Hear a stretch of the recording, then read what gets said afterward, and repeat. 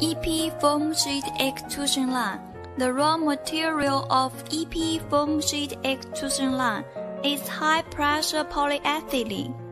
It is fed into the extruder with the length to diameter is 55:1 by automatic loading equipment. The talcum powder is fed into the unloading equipment through the Italy double screw and then enter into screw to plasticize. The anti-shrinking agent is injected into the spiral tube by TMS pump to mix with the raw materials. The function is to prevent the product shrinking. The liquid butane will be injected in the screw tube through the high-pressure butane pump to foam. After cooling by the screw tube, the plasticized blend materials will extrude out from the nose. After the product reaching the length customer requires, the meter counter will alarm automatically, and then change the roll, weigh, pack, and enter into warehouse. EP foam sheet equipment features 1. Loading automatically, alarming automatically without materials. 2.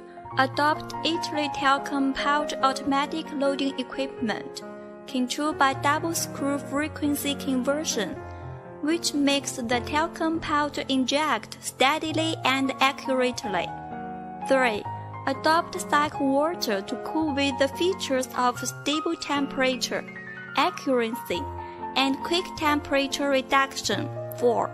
The die screen changer is international famous brand. Hydraulic equipment adopts import electromagnetic valve and module which can change the net quickly and without leaking materials. 5. The die pressure adopts diaphragm manometer and equips with die temperature display to guarantee the stability of the sheet quality. 6.